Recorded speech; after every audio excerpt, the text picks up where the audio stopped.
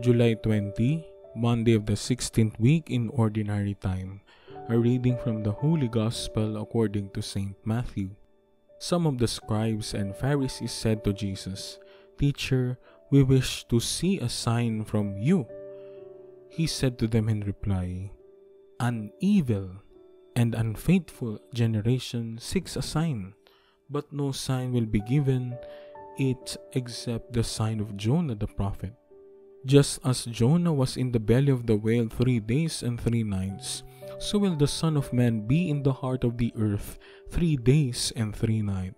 At the judgment, the men of Nineveh will arise with this generation and condemn it, because they repented at the preaching of Jonah, and there is something greater than Jonah here. At the judgment, the queen of the south will arise with this generation and condemn it, because she came from the ends of the earth to hear the wisdom of Solomon. But there is something greater than Solomon here."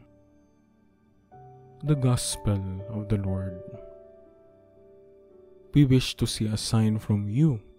The scribes and Pharisees are asking Jesus for a sign to prove his claim as God's messenger. It is as if they are saying, "Prove your assertions. Produce your credentials by doing something extraordinary." Jesus responds by calling them an evil and unfaithful, adulterous generation.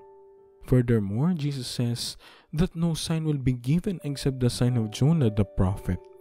Jesus recalls that the people of Nineveh repented at the preaching of Jonah, and that the queen of the south believed in the wisdom of Solomon.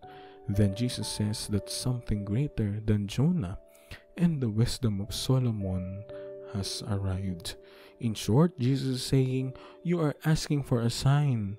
I am God's sign.